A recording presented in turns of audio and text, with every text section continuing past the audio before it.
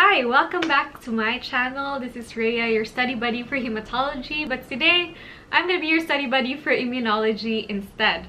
So somebody requested in one of my videos if I can do the classical pathway of complement, and I truly enjoyed complement and learning about it when I was taking immunology in undergrad, and so this video is for that comment.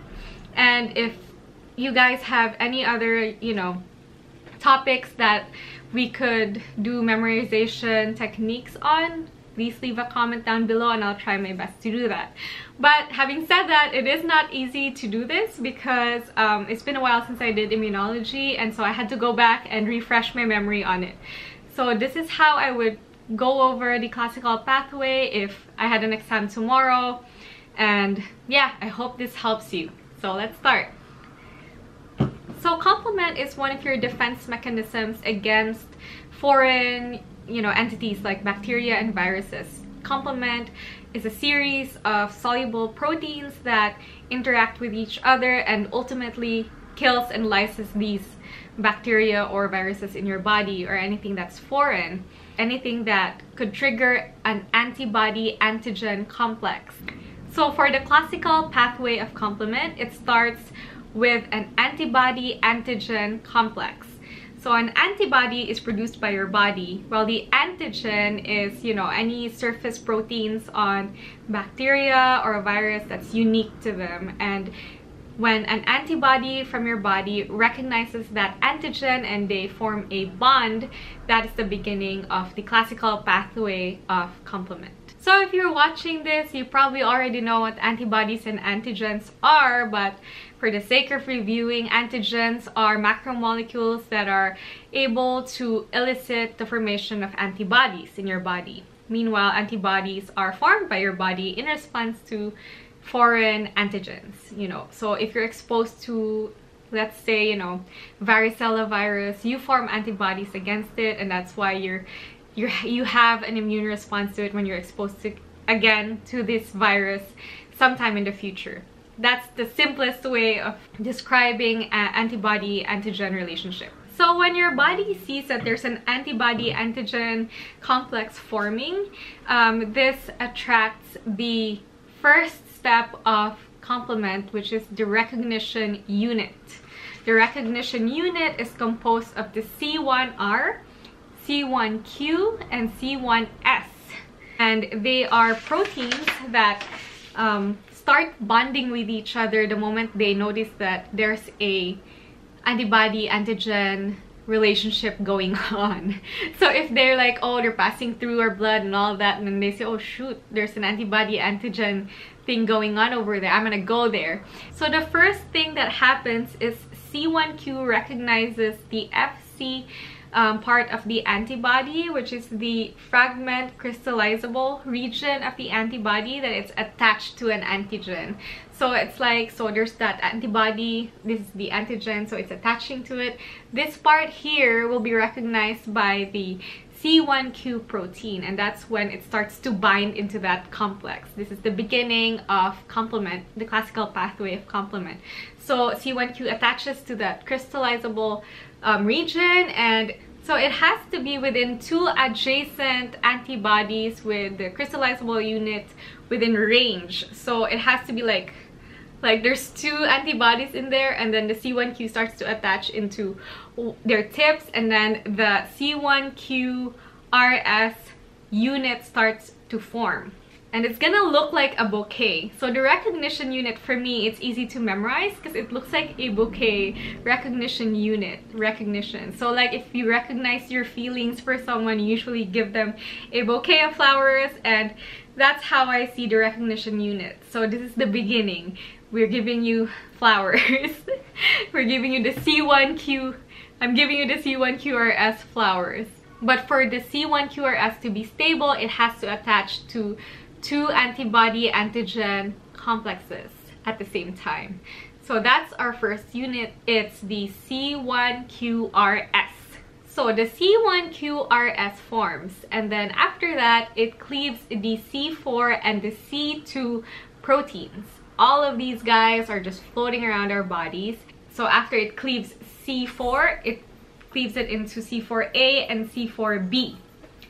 C4b goes on to form the activation unit, and for the next protein, which is C2, it also gets cleaved into C2a and C2b. And for the next stage, we only need C2a. So the next unit is the C4b2a complex, or otherwise known as the C3 convertase. So important to note about these complement proteins is that their numbering are not really the same as the order at which they function. In other words, the numbers don't really coincide with when they are needed in this whole sequence. Like, for example, we start with C1QRS, but then the next thing that happens is C4 passes around and it gets cleaved, and then C2 passes around and it gets cleaved. So it doesn't make sense, right? You jump from C1 to C4, then C2. The reason why the numberings don't make sense is because these proteins were discovered according to the order of their numbers, but their function wasn't discovered till much later on the research. So that's why. So ignore the numbering for now, and it'll make sense again at the end. But at the beginning, it's weird because we're gonna start with C1QRS, and then we're gonna jump to C4. And it's going to get cleaved to C4a and C4b. C4b moves on to be a part of the C3 convertase, while with C2, when it gets cleaved into C2a and C2b, C2a goes forward and becomes a part of the C4b2a, or the C3 convertase, which is our next unit, which is the activation unit. So why is it called C3 convertase?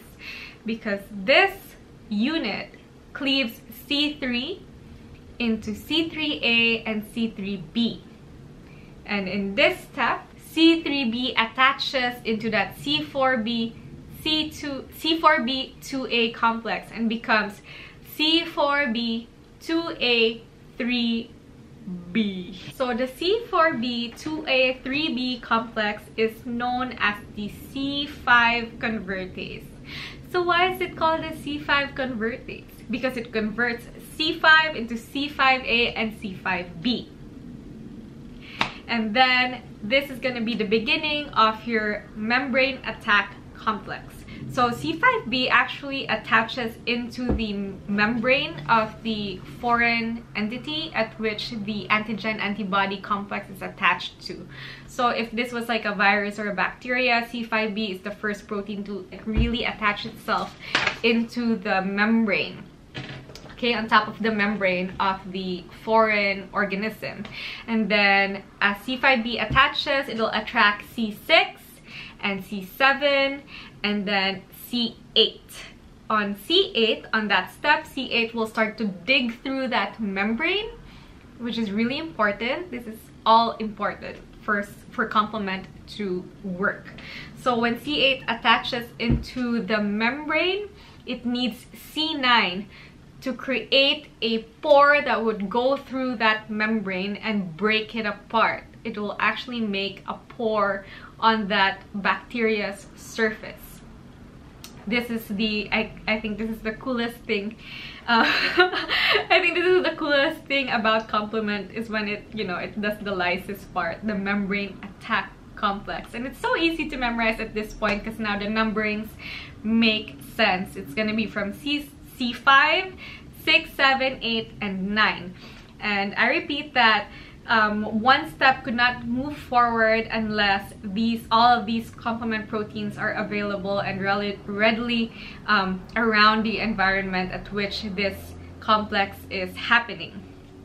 They all have to be within range and be attaching all at the same time. Now, does one pore kill a bacteria? No, but there's the reason that complement is very effective is because at every step there is a signal amplification that happens. So between the recognition unit, you know, when it first attaches into that antibody antigen complex, there are 30 molecules of C4 being split per one C1QRS unit. Okay, so that's the first amplification. And then when it moves forward and does the C3 convertase, which is the activation unit, it splits 200 molecules of C3 per C4B2A that is made. So in each step, complement is amplified. So yeah, that was pretty quick, but let's do a review. I'm going to do a infographic so that it's easier to see how the classical pathway of complement goes. Okay, so here we have our infographic for the classical pathway of complement. So this is where we start. We start with the bacteria or virus. So I just want to make it clear that none of these images are to scale. These are just, graphics that I made so that it's easier for us to understand what's going on. So the bacteria virus has antigen on its surface, which are antibodies attached to, so that complement starts. And the first thing that happens is the recognition unit starts to form. The C1QRS, our bouquet of flowers. I repeat, it's the bouquet of flowers, the C1QRS. And the next unit is the activation unit, which is the C3 convertase that converts the C3 into C3A and C3B. This is the most important part because at this step, it splits 200 molecules of C3 per one activation unit. So this is where it's really amplified and ramped up. And then we have our step 3, which is a C5 convertase up here, where C5 is split into C5A and C5B. Only C5b proceeds into initiating the membrane attack complex, which is comprised of the C6, 7, 8, and 9, and ultimately piercing through the surface and making a pore. And that's that. That's how we summarize the classical pathway of complement. And all you really need to remember are these 4 steps. Okay, so number 1, C1QRS, recognition unit. Number 2 is C4B2A, activation unit, which is also known as the C3 convertase. And then third step is the C4B2A, 3B, which is the C5 convertase. And then lastly, we have the membrane attack complex. And always remember that there is signal amplification in every step, which makes this pathway of complement highly effective. So this was a challenge to memorize and understand again, but I really love this part of immunology, and I think that our bodies are so cool to be able to do these kinds of things, and we don't even know, it just does it. It's amazing what the body can do. So thank you for watching today's video, and I wanted to say that there is hematology content coming up. This is just like a bonus content for me, and I'm still working on my heme stuff. The next videos will be about aplastic anemias. So watch out for those. If you haven't subscribed yet, please do like and subscribe. Thank you for your time today, and see you on the next videos. Bye.